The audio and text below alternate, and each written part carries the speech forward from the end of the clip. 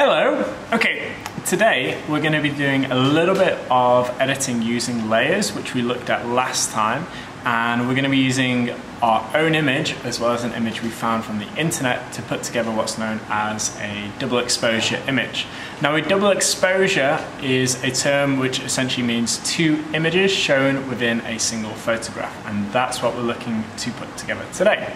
So, first thing I want you to do is I want you to go and find a flag of your country. Ideally, if you can get one where it is blowing in the wind, that's even better. So save it on, or go to Google, search country's flag large, save one of the large versions. If it's blowing, even better.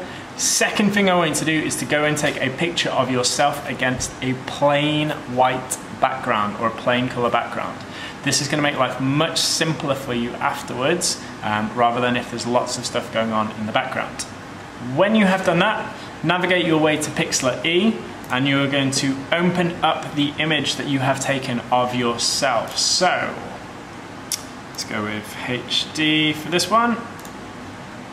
And there we go, there is me. Okay, so I have myself on a plain background.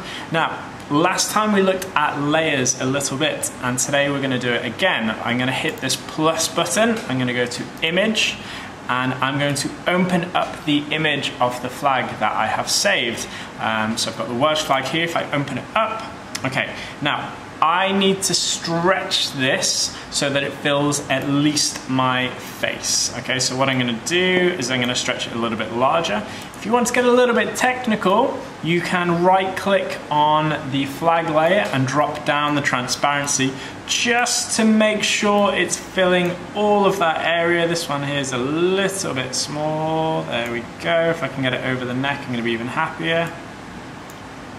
There we go. Okay, and we can bring the transparency up.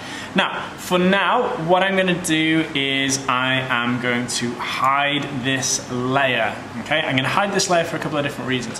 The first reason is there's more of me here than we need. We don't need to see my arms, so I'm going to crop this image in a little bit from the bottom, just to where my sleeves are. There, I'm going to hit enter. Excellent. Okay, let's bring my flag back for a second. Okay, now I've got a bit more wiggle room with my flag, so I'm going to move it up slightly.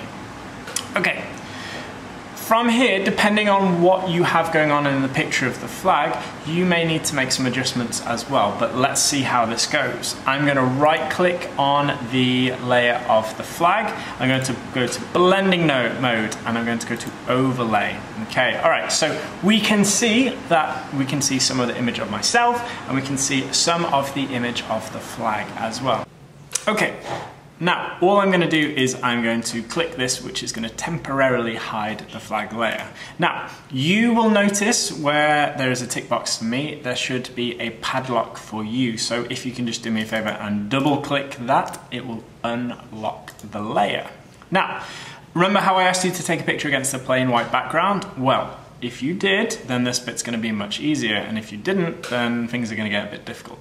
So, what I want to do is I want to locate what's known as the magic wand tool or the wand selection. You're going to click on it, and what you can do now, if I click on the background where there is a color, it will try its best to select everything within the picture that is connected that is the same color. Now, this is too much because all I actually want to do here is I want to remove the background. So I'm going to hit Ctrl D to deselect. I'm going to adjust what is known as the tolerance. I'm going to bring this all the way down to about 12. And I'm going to try again. Okay, that seems much, much better. If you want a slightly smoother selection, what I would suggest that you do is you're just going to increase that feathering slightly to about 5 or 6. Now this is just going to help you notice a little bit more of a smoother edge as it's lining up and removing some of the area. I'm going to increase this tolerance a little bit more. Let's try 16, see if I can just catch these last little bits of background. Okay, that's looking pretty good to me. So backspace will remove almost all of that. And I can see there's just some parts in the corners that I need to remove. So Control D to deselect.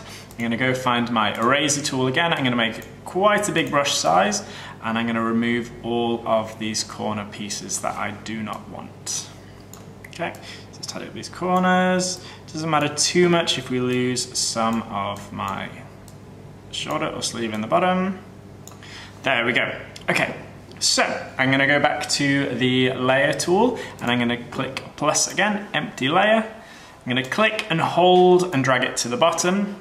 I am going to go to the paint selection tool, or the fill tool I should say. I'm gonna make sure that I have the whitest white selected in the corner. Hit OK.